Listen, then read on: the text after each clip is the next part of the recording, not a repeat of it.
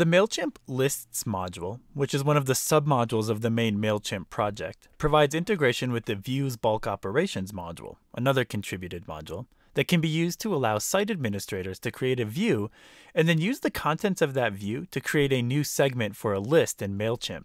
This is pretty cool because there are a lot of things that Drupal knows about your users that MailChimp doesn't, so we can begin to create list segments that might otherwise be impossible to generate. In this tutorial, we'll install the Views Bulk Operations module and its dependencies, and then we'll use it to create a view of users on our site that can be filtered based on the user role using an exposed filter. Finally, with the Views Bulk Operations integration, we can use that view and that filter to create a new segment in our MailChimp mailing list for just users that are in a specific role on our site, like administrators, for example.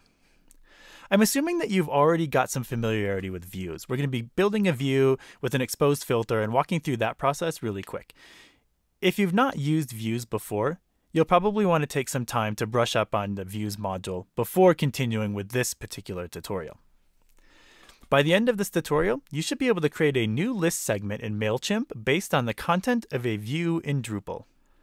So the first thing that we're going to need to do to get all of this working is install the Views Bulk Operations module, or VBO for short. If you've never used it before, the Views Bulk Operations module works in conjunction with the Views module to allow you to take a list of items from views and apply some action to every item in that list. In our case, that action is going to be take this row from the list and subscribe it to a particular mailing list or a segment of a mailing list.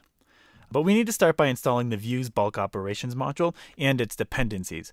Its dependencies are the Views module and the CTools module. So let's go ahead and take care of that. I'm just going to install these real quick with drush. So I'm going to do drush dl views and views bulk operations and CTools. So these are the three modules that we need to download. So I'll go ahead and download all of those. You can find links for these modules to download them in the notes for this video. Once they're downloaded, I'm going to go ahead and enable the Views Bulk Operations module. So let's switch over to our site. Back on my Drupal site, I'm going to go to the Modules tab, and then I'm going to scroll down all the way to the bottom of the list, basically. And under the Views section, I'm going to say enable the Views Bulk Operations module and the Views UI, because of course we'll need the user interface to build our view. And then go ahead and save that, and then continue. And I'm going to create a new view. So I'm going to go to Structure, Views, and then Add New View. I'm going to walk through this relatively quickly. I'm assuming that people have done this before. We'll call this view a People Finder. And it's going to show a list of users, because users are the thing in our case that have a MailChimp lists field attached to them. So a list of users, it doesn't matter how it's sorted really, so we'll just say unsorted.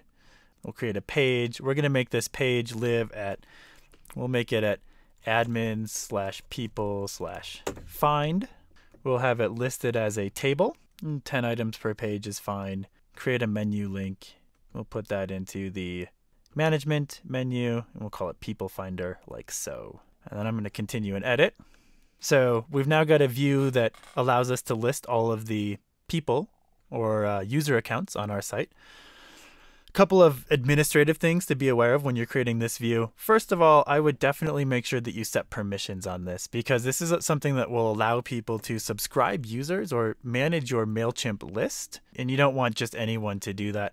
I'm going to say only people with the administer MailChimp permission have access to view this particular view. So that will limit it to, in our case, just administrators. So that should work.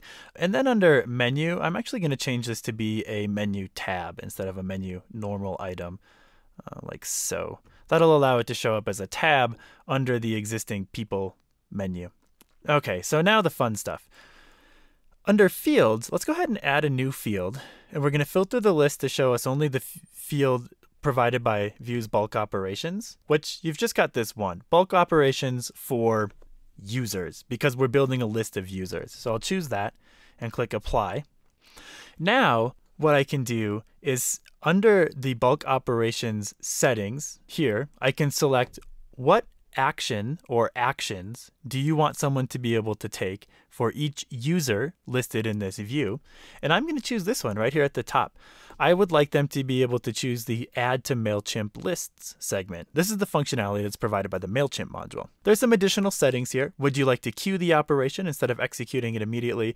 Basically, if I've got a lot of users that I'm going to subscribe to a segment, I might want to queue this so that it gets built up into a queue and then Drupal can process that queue on cron. In our case, we've only got like 20 users on our site, so I'm just going to let it happen immediately. Do you want to allow views bulk operation to skip the confirmation? No, I'm not going to do that. Do you want to change the label for this? No, I'm fine with the add MailChimp list segment label. I have to choose which field on the entity in question is representative of a subscription to a MailChimp list. So this is the MailChimp lists field that we applied to a user entity in an earlier tutorial.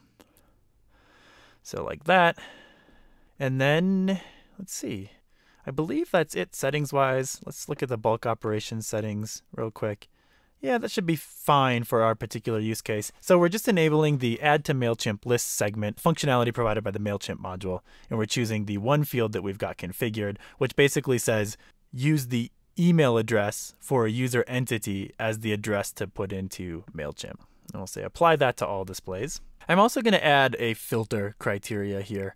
So we said that we wanted to be able to filter the list based on user roles. So I'll narrow this down to user and find the roles option like so. I'm going to say apply this filter to all displays. We'll go ahead and expose this filter so that people can change it as necessary. Everything else I'm just going to leave as is. So apply all displays. So now we've got a view that is a table display that lists users, is located at admin/people/find. Looks like this below. It has these two fields, the user's name and the bulk operations field. I'll go ahead and rearrange these just to make it a little more user-friendly. The bulk operations field, which is represented as this checkbox in the UI, but what that one will allow us to do is perform any one of these operations listed, and we configured the Add to MailChimp List segment operation. Awesome. I'm going to save that. So now, if I go and view that view that we just created, our people finder here, I can say, let's narrow this down to a list of users that are in the administrator role. So I'll hit apply. There's one user on our site that is in the administrator role. In order to make this more meaningful, I'm going to quickly add another user to the administrator role. So I'm going to go to people and I'll find a couple of people in this list and I'll say add role administrator to those users. Now, if I go back to our people finder and filter it to just the administrator role, now there's 3 users here. So this should end up with a segment of our MailChimp mailing list that has just these 3 users in it when we're all done. I'm going to click the checkbox to select all here, and then I'm going to choose my operation from the Views Bulk Operations dropdown. This is our Add to MailChimp segment operation. Click Execute. It asks me to choose which MailChimp list is this segment going to apply to. In this case, I want to create a new segment. So it's going to apply to our subscriptions field, which in our case, the way we have it set up maps to the weekly newsletter field in MailChimp. I'm going to create a new segment. The name for our segment is going to be administrators. If I click next, it's saying this is the confirmation step that we could have optionally skipped, but it's saying these 3 people are going to have an operation performed on them. I can go ahead and click confirm. The Views Bulk Operations module does its thing, performs the action of creating a new segment in MailChimp and subscribing everyone to it. Now when I switch over to MailChimp at admin.mailchimp.com, I can go to lists. I can choose the weekly newsletter list. And if I go to the Manage Subscribers tab and choose segments, you can see I've now got a new administrators segment. And if I click on that, I see the people from the list that were added to that segment. You'll notice that actually only one account was added here. The reason for that is that the accounts generated with devel generate, so the users, the dummy users on our site, actually have invalid email addresses, so they didn't get imported into MailChimp. But you get the idea of how that would work. So in this tutorial, we installed the Views Bulk Operations module and its dependencies, and then created a new view of users on our site with the ability to filter that view to those users that are just in a specific role. Then we use the Views Bulk Operations module's MailChimp integration to create a new MailChimp segment based on whatever we filtered our view down to. In our case, we filtered it down to a list of just people that were in the administrator role, and then applied the Views Bulk Operations action to them and created a new list named administrators. And everything worked out great. Now, we can email or send a campaign to just the administrators of our site.